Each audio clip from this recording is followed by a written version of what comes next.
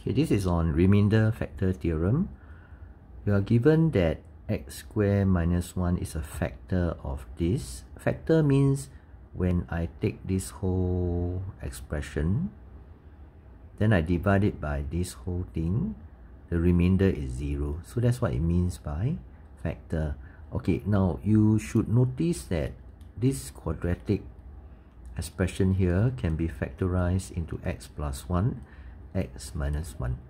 Okay, which means that if this is a factor of this, then individually, when you factorize this, each of these should also be a factor of this.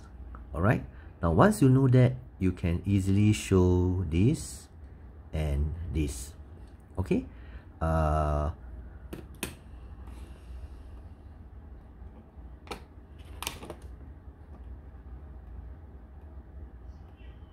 so this is how you do the question.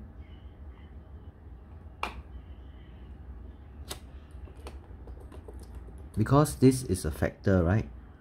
Okay, so individually, x plus 1 is a factor, x minus 1 also is a factor. So if I were to let x be, that means when you let this be equal to 0, x equals to 1. So this will give me one equation, and this will give me another equation. Okay, now let me show you the detailed working. You sub minus 1 inside here, replace all the x with minus 1, and remember when you do that, please put your brackets.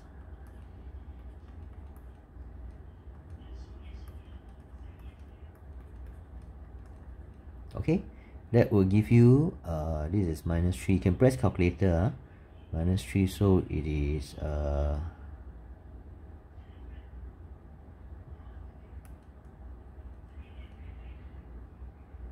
then this will give me 7, 8.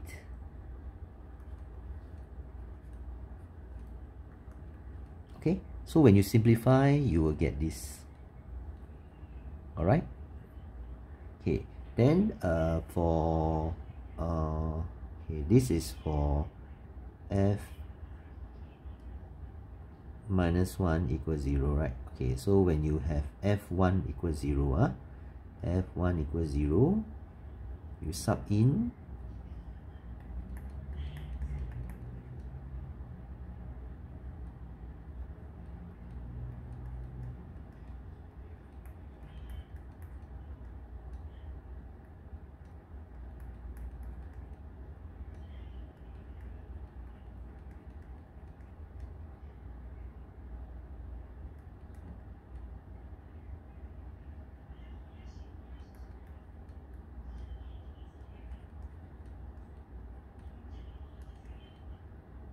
okay, then you will get this other equation, and then when you solve it, right, after you solve simultaneously, you will get these two answers. Alright, so that's how you do this kind of question. The next one is part 2. They say hence solve this one. This one is exactly the same as this that you have here. This whole expression here, right? It's the same. So when they say hence, you must use the result from part A. Okay? Then you just sub in A here, and you can solve them as seen here. Okay, so I'm showing you two methods to solve this question. When I put in 7 over 4, and when I put in B as minus 11 over 4, right, I'll get this. Now, because this is an equation, which they ask you to solve, so there's an equal 0 on the right here. Okay, it means that I can multiply every term by 4 to get rid of the denominator. Because this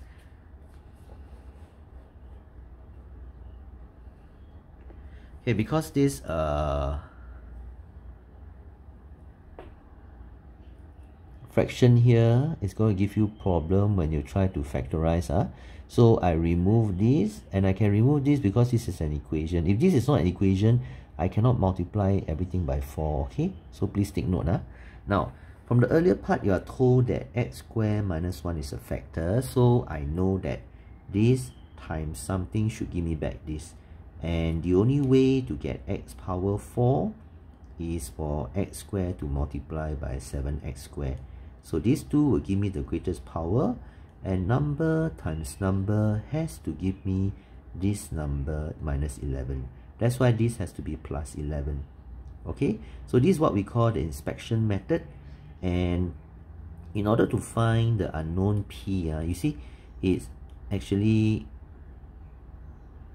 oops,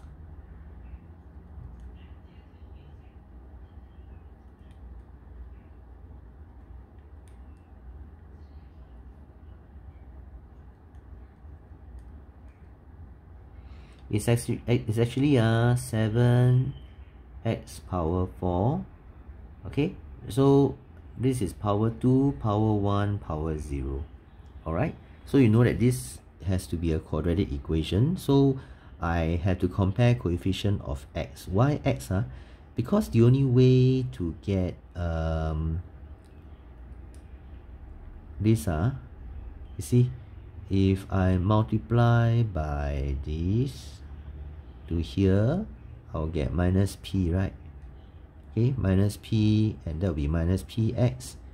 On this side here, the x is minus 28. That's why my p is 28. Okay, then I sub in here, and I solve it like an equation. So x equals to, there are three answers. X equals to minus 1, or x equals to 1, or x equals to this and this. Sorry, 4 answers. Alright, so this is how you solve this question using inspection method. Now you can also use what we call the